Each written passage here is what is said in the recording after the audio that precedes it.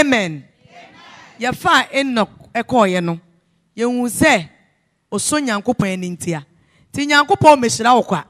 Agye so hu se wo ye oba wo so ani a wotene. Ti wei emekun eye nipa de ye de tetew amo akoye nipa tene ni. Amen. Ne nyame atima hye wani mo nyama mo anya asomdwie. Me pa cho yemfa we nkodi adanse.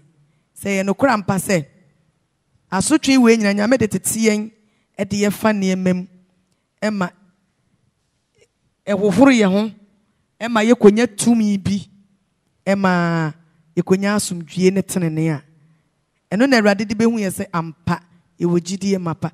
1 Peter chapter 1 verse 6 to 7. 1 Peter chapter 1 verse 6 to 7. Petro Uma edikai. Ete ba ko ni yi munsia ekosi enso no. Ose enumu ena mo ho asane mo. Ede be mu na mo ho be sane mo to aso e. Mu anansen. Se esa wo ho morure kakra. So hwe ahodo bebre mu. Oho morure nso we ahodo de emu. Bebre. Ti so we to anya akasa sem. Wo se ese na numu so na mo ho be yedai ebe sane mo. Ese se ye ho morure nso we ahodo bebre mu. Enumu na mo ho be yedai ebe sane mo. Yentie. Na wehunu mugidie totroto ne boya DP sika. Osi no ene nyame de so wahwe. Ama won se wo bo den. Wo bo ye den. E chen sika. Aha. A wo so hwe ojamu nenso eseye. Ama ayeyie ne enidie ne enimonyam. Na ye the gold feje mu a eseye. Aseye wie no. Echire na ama enidie ne die. Enimonyam. De bia sa nyame asemu meka kire mu. Na menya aka da. Enti oba bi a wo se wo mpebre. Si ye de wo be fagem. Ama wasei sesika. Na echire wanya enidie ne enimonyam no. Se wo mpensa wonya enidie ne enimonyam wo ukunu ni mu da. Amen. Aji se be ma no. Wado fa niomem. Baby a wo hye bi odo fa niomem. O ware foforo. Anaso obehu foforo no. Ohun nyeje so ana ojeje wo so. Asa wo so ba pa de ohunu bi da. Ensem bi okeka aye. Ensem bi oye dai okeka kire wo. Na onya nware wo no ohun foforo no. Baby abaka so wo nhia obi obehia wo. Time bi obehia de bi obeduru wo sa time no. O ma ne mompo. Nanso so eduru mre bi mu a saa ne oma we nyina wo fa mu no wo kwa kwose tem bia ma no kwa wo na abesem so ewuraba ntimi hyem so saa timi hyem so ewuraba me na me wale wa na so na wale me fe mra kase bi obetwitwa ama wo onfa wo nya hwe na akọ hu mpre bi a wafa kora na hwe n'anim a wa akora ho me bete afe ukukui se tia so niti si oba we pantina mi kuru ye mi sei afe na adwembone ni na motirim e ma adwembone ni na motirim wate tro sam sam kan chese numu na hu be sane wate eno na wo de papa e be hye ne bone a wodi wa na mu mesrewa ene ni nyina fidue mu pepe ntwense kan twetwetwe ne yama bia said the amoye no fie mu da na omo challenge no o hye mere bi mo ne ne challenge wate wo de aka wano tum na de obetima ye ne ye se Yesu penko ade a de wo se ye no se Yesu penko aye sa asole bi akọ na osija de amenya ida me wutimi kan se menya nya mesom e me ware oda nya ama sorry ameko eno de Jesus de wo chen obi a se no pa ho a de obeka se ye biaye oka se da ha da na obekwa akoto ema nanafo ma adwamamfo no ema asasafo no oba akofa baako na obekwa akopem eno ne de behwe se ewu ye gold obebe fia be diuni ba be bua mo ani die na mo ne challenge na okwanya oba bi a entwa yie kura na okwa ne hoto no cause wo pentokwa ti wa hu ofe o wudie yo oba na ni nka ho wonso ye wo se o challenge a wona na challenge no wo nim se no na wo mo de gi no wo di save no ono so nim se de wo ye no wo hye no so wo ha no se be me twempra wa abonten na wo de akasa ni niam bi ofi se wo ha no wo fi se wo twitwa age no na kyena nko yale boni bi kura nkoye no ana se wa nkoye ma asem antena ma asem ama Yesu ameto no because ye oba bi wane ne koda nne wuntimi nya mpratwe da wo betina mpratwe mu saa enso wo ntokwa ni wunyi yi ano ne challenge no entumi nsolve sa problem ne da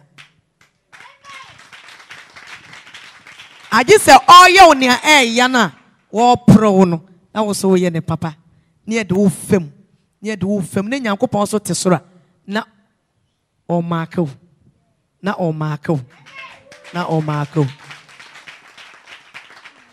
emfa any nipa wona ne ba words of wisdom mu wona ne kwa sorry bi na echire akoto se wona ukunu twempana oni vision se wona mawari ama ne hunu mu a emfo ani bere nkoso ye ukunu uyonko wona ne kwa asole ede so enkwankwaji ne kunu fi ne nsam. Amen. Tia hapa tie. Anya sa na sungu so. On kahwe na sam nyina be menyame. Wa bra bonye ye da. Because wo mpe bere se ye de wo be fa ogem. Ne wo amane mu afam. Ne Nyankopon ama wani die. Ama be ma bi ahye wani munyam ama wani die. Wo mpe woni munyansa. Unyansa na ewiase nkwase nyansa enye nyame mu nyansa ne de ofa nso emkonya trene abrabo edo na chese wudo Jesus na wusuro nyame o was Enoch ni gidie enti ye fa ne kosoro na ansa na ye de ne kon ye hu se wa ye dai wo so Nyankopon ni ansa na nyame wo ba bebo abaso wa wawie mu no Jesus wo hu se wo so nani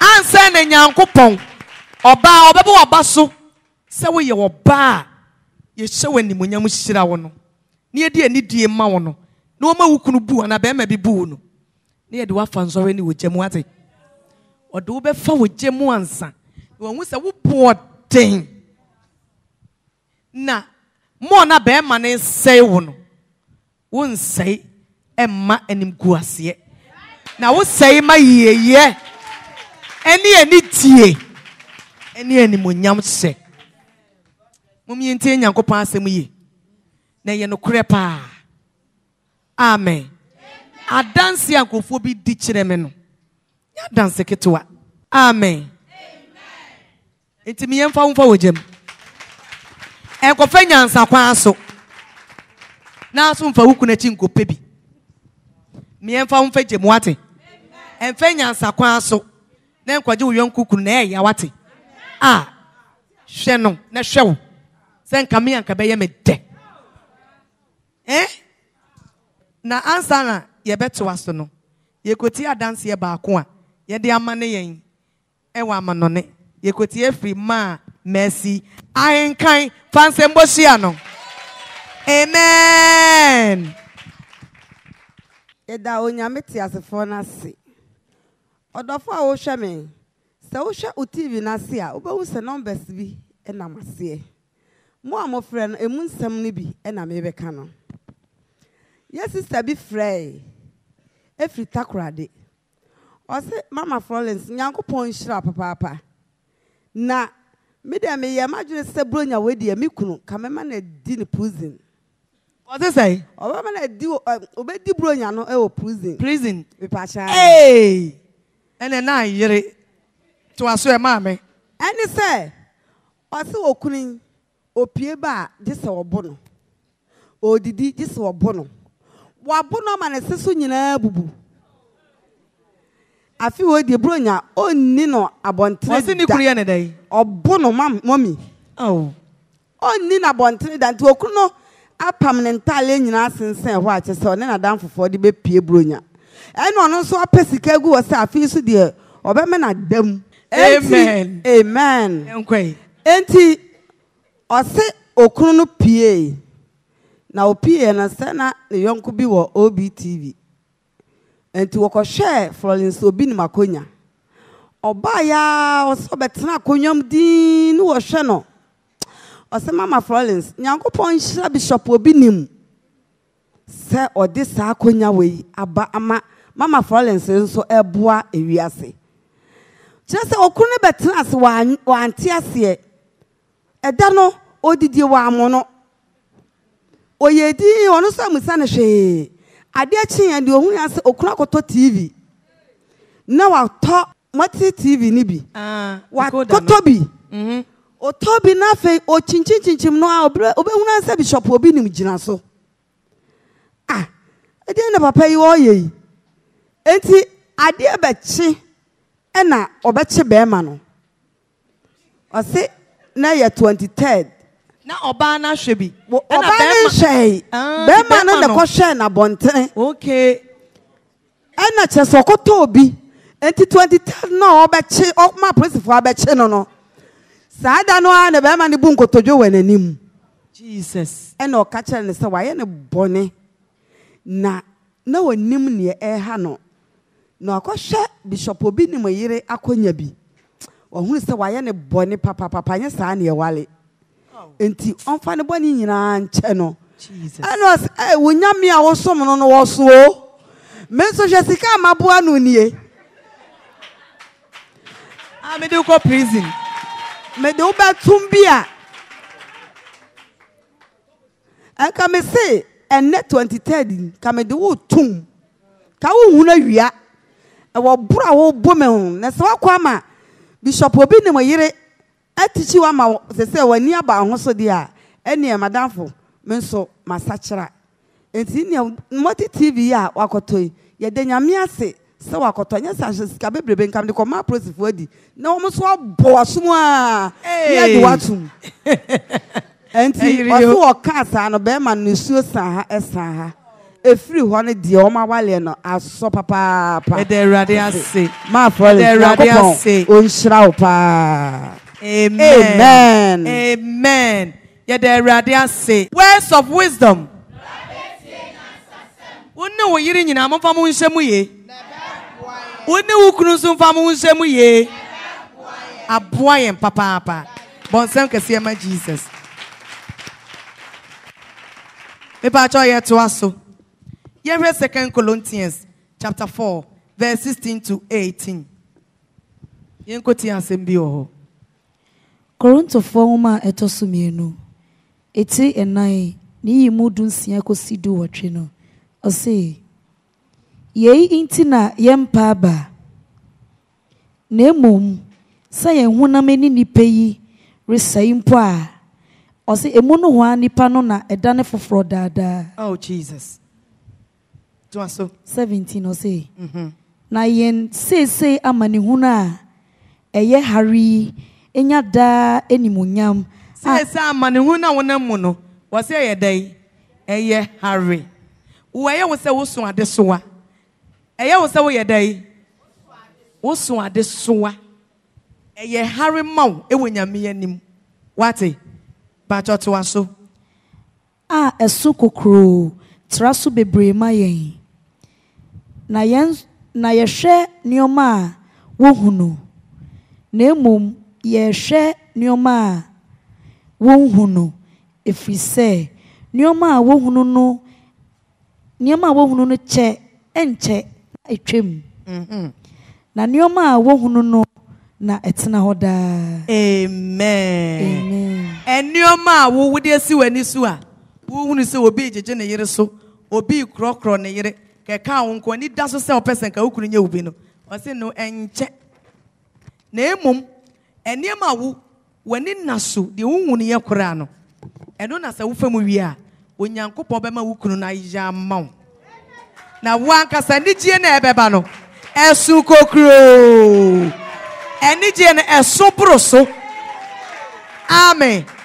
ade so na wo se so na mu odo no wasi mu ohama pa eti Nyankopon we enso ene namu no enye ne se yefa nso hebi mu ene nioma de kitiwe bi emu oha eye nipa de ka che onu ya se eye nipa de eti yire ho na fam yire ho na fam amen de wodi wani hu na eniema wodi wani hu na tantan de hu ne wo wawiem ateatea ne niema bone no eye niema ebetwem afiri wo so akowate enka hoda atantan de wu hu no sika bi eyi to ho a na ye didi watem niema bi a wo fam e wo awawie ni mu nsemu bi a wo fam se sister yi ni kunu no kokoto multi tv decoder yi bi be hwe yi hwe eniema no wo ye ne bro nyina ye dai etwem etu atwa esi wo de niema papa nko na ebebre no amen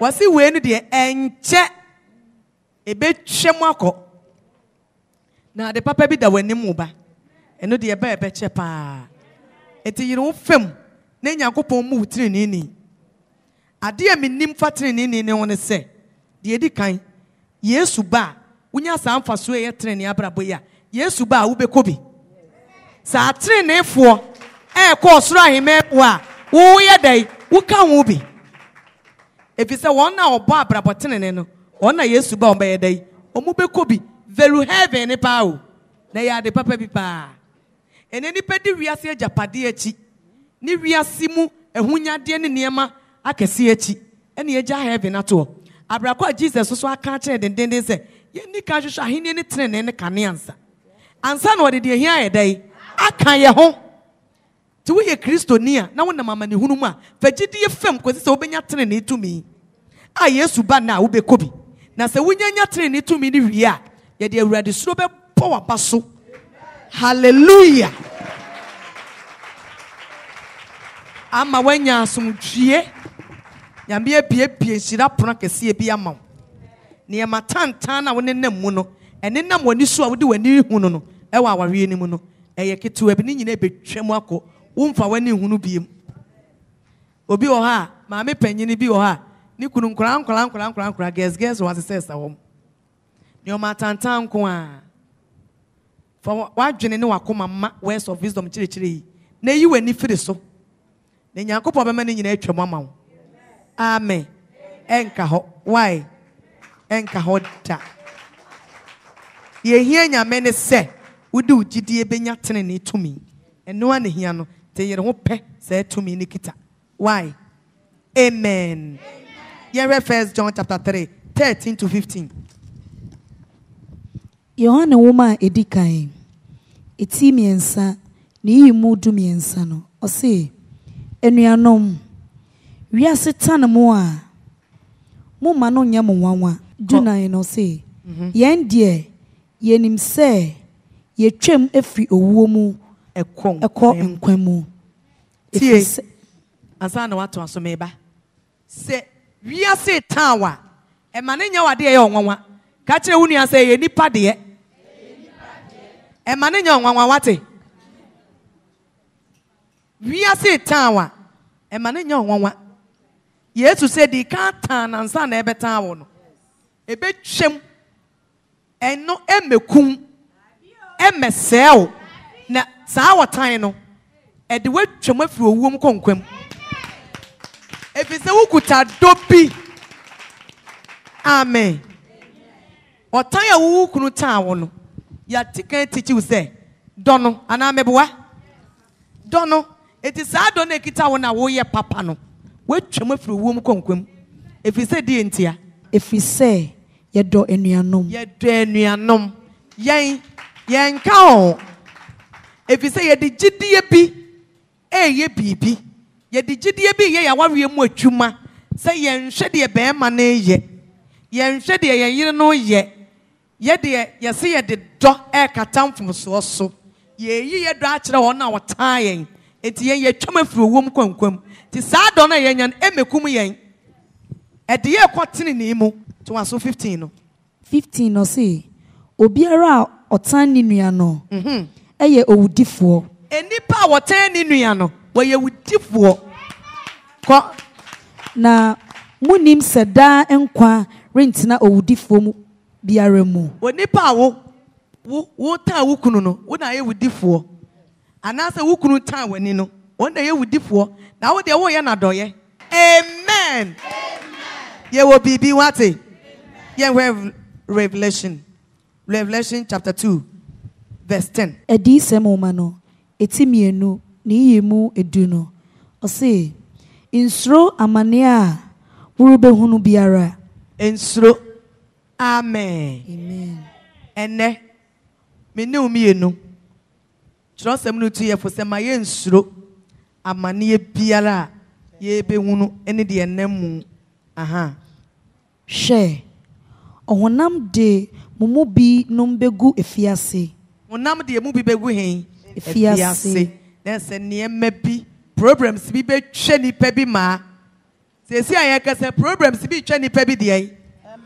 Aware bone twa nipa bi de ai. Aware ma tete ni aware ma mane hunu e twa ye ma. Yes. Nanso wase nya dan ensuro kura. Enwe wo wate. Ensuro fagidie ko wanim. Wate. Yenkoso.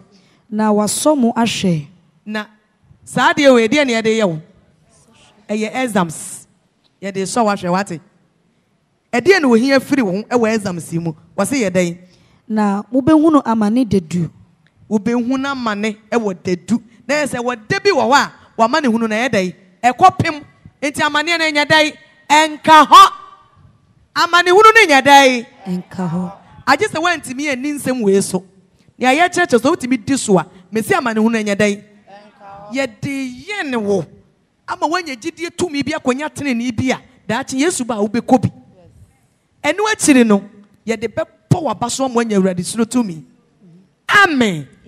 Aha, to aso. Ose, di nokure kodru owuo mu. De hia ne se, amane na wonam mu nyina no, ene de wo se menka nkere wo se. Emu ne yadai. Di nokure.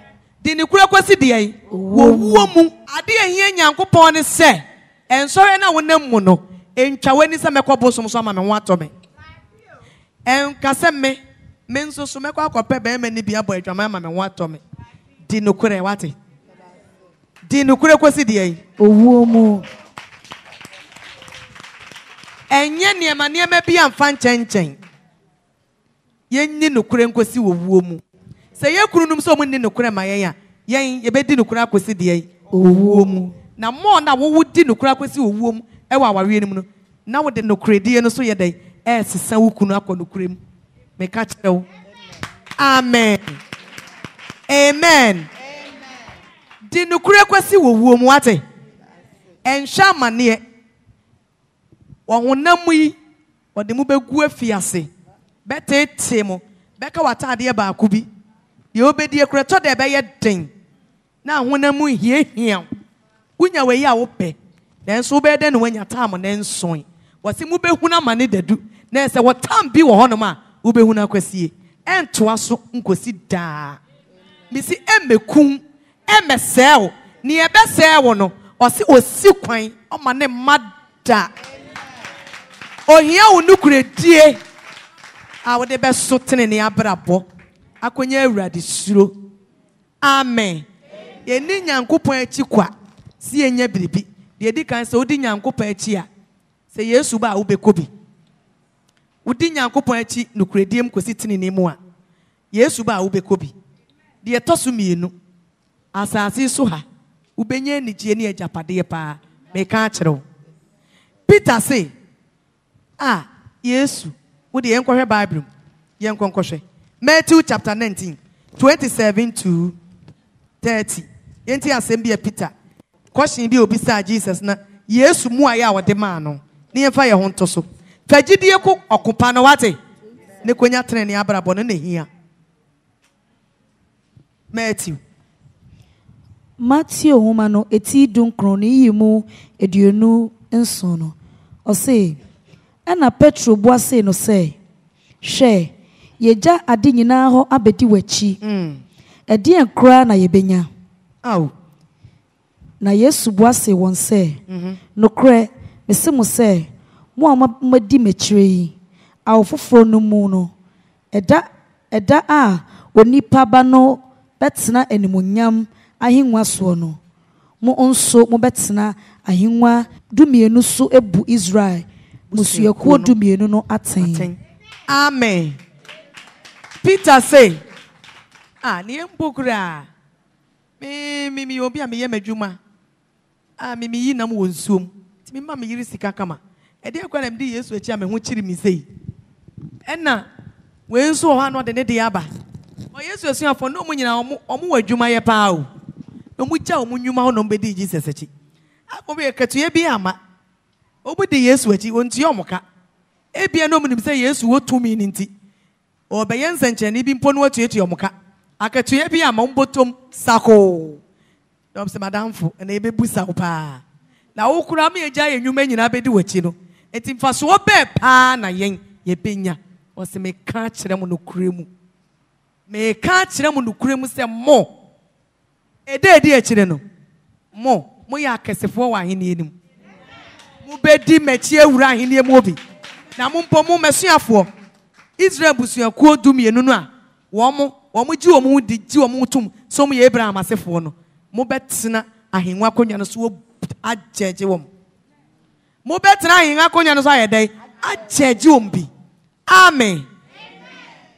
Enti Yesu ba na wo ye ni patene ni a de edi kan faso akese asumbu wo wiase no wate oba wo be yedai wo be ko bi heavy visa no kitabi na wani ka kire uniasa heavy visa no kitabi de. Amen. Yesu ba ye kwa agyaw se wunkwita bia sum nyame fa gidie mu konya trene etumi wate ena de tosumi no se de no mbenya ye ntie na obiara a minti waja efie ana enuambermanom ana nuamanom ana neja ana ena ana ema ana asase hono obenya no moho pi na wanya dan kwa afa. So wate yensum nyame nothing. Amen. Yensum nyame nothing. Yensum nyame fa gidie mu fa nso amane hunu mu eno ne yebeba memmakew Nyankopon e de be hwe se wo so nani wo ye ni patene ni enti ye bu ni patene ni a afei ye de wo be ko level bi e frɛ no Awurade suro eno de de abasobo a ye de bebo abaso ti nyame ya adoma da foforo se wo be ye ni patene ni a ye bo wabodin se wo suro Awurade enti Awurade suro eso abasobo no nyame boa emre papa mu no ye beto aso ni ahwemfa so a ye benya afiri Awurade suro tumi so ene aha ene de asem papa ne besie ba ba ba ba ba ba ba ba ba ba ba